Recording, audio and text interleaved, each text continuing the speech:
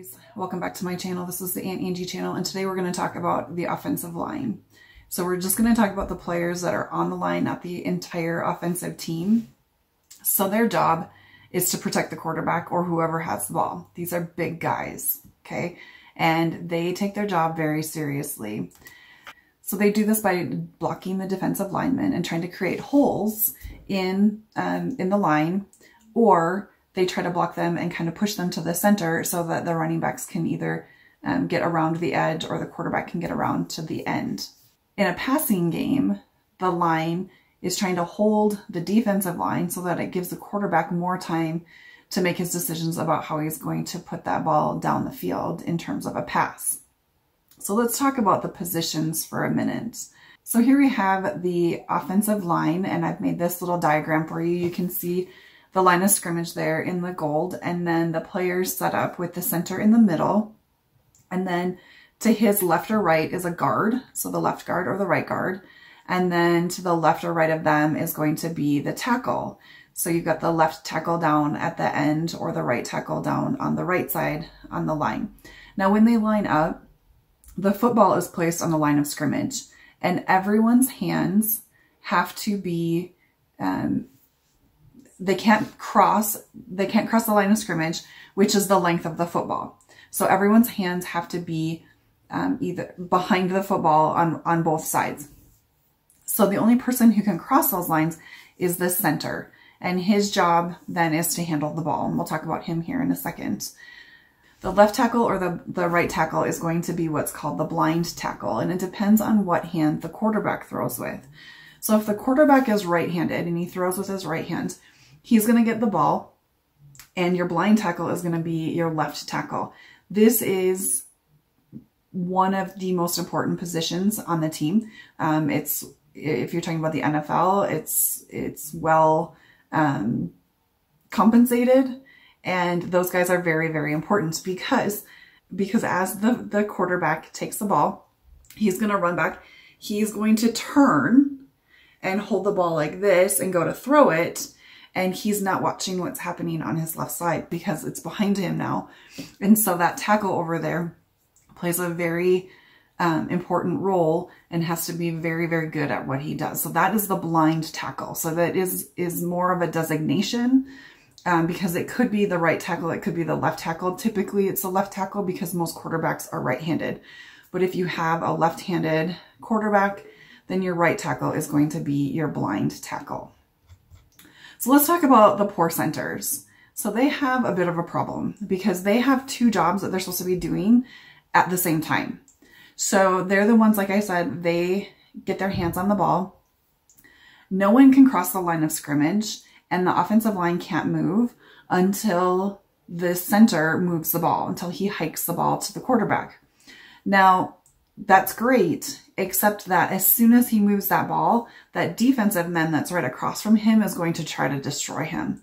So he's got to be able to get the ball to the quarterback and be moving forward kind of at the same time, because he's got to try and get a leg up on the defensive men that's coming at him. So if the offensive center, if the center doesn't get the ball to the quarterback efficiently, if he's too concerned about what's coming at him from across the line, then that's going to end up with a bad snap. And a snap is when the center actually brings the ball back into the quarterback's hands. So when you have a bad snap, you have potential for a fumble. And a fumble is when the ball is dropped. And if the ball is dropped, you potentially can have the other team recover the ball, which means now that it's their ball and they get to start moving forward with a first down. Or you get a loss of downs. Now there's potential that the quarterback could fumble it, pick it back up, and finish the job.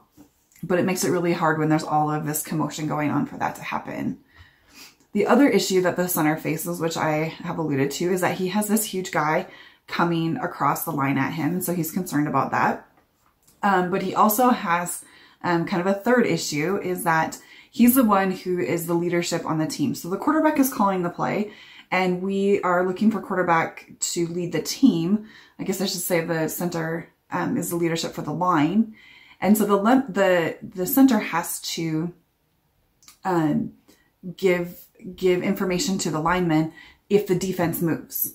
So if the defense moves after they've already lined up, then the center has to instruct the ends and whatnot of what they're supposed to be doing and how they need to change their approach to be able to make this play happen. So he's going to be aware of what's going on the defensive line so that he can instruct the offensive line of how to change their approach while still keeping in motion the play that they've already established with the quarterback. So that can be really difficult. And he has to do it all in code, which if you know anything, like if you've had kids playing ball before, they're always trying to learn plays, and you've probably heard them talking about some of the plays in code. And so there's certain code words that they will use that to give the instructions to those offensive linemen. So your centers, while they're these big burly guys, and we like to kind of think about like, oh, they're just the fat dumb jocks, they're actually not. These are the guys who are probably they've got to be the fastest on their feet in terms of thinking on their feet, because they've got to be able to adapt and figure things out very quickly. Okay, so then we come to guards. And guards need to do two things. They need to destroy the defense. So they've got to be big, burly guys. And they're trying to create a hole for the running backs. So they might push towards the center. They might push towards the out. It depends on what the play is. And create a line in the middle for the running back to run through. Those are my least favorite plays. I hate them, but I'm not an expert. Okay, so their job is to do that and to create those holes, or to just keep those defensive linemen from getting at the quarterback. So that's your job for the guard. Then you've got your tackles, and so they're the ones that are going to be on the ends. Again, we talked about one of them is going to be the blindside tackle, and they have a really hard job because their job is to contain the line. So you've got this defensive line here and all these defensive players, and they've got to try to keep it contained so that if you have a running play, those runners can get around the end and get their yards. So the tackles have got to figure out, okay, am I trying to keep them contained so they can run up around the end? Do I need to split the line and tackle these guys over here and help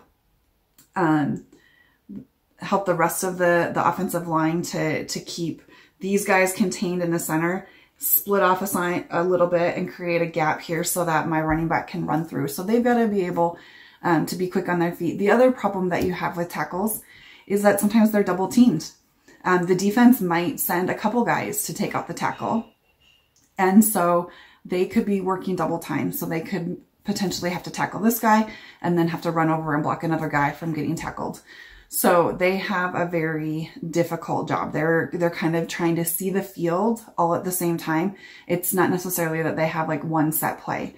So the center, while he's trying to orchestrate things with changes, he's kind of plowing through and he ends up kind of in a big pile, where the tackles, they're still at work as the play is going.